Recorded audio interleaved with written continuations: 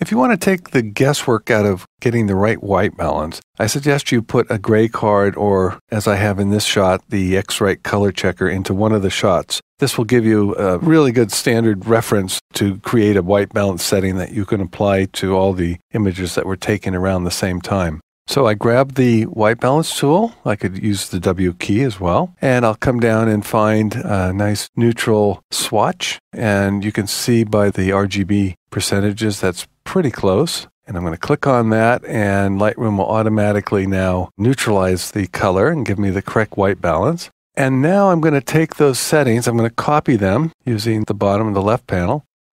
And I'm only going to bring over the white balance settings. Copy those, and I'll pick a picture that was taken around the same time as the shot of the X-Rite card. And I'm going to paste those settings here with the paste button in the left panel. And now you can see immediately the white balance is adjusted to the previous settings. And I've shown different ways you can apply white balance settings to multiple images in other videos.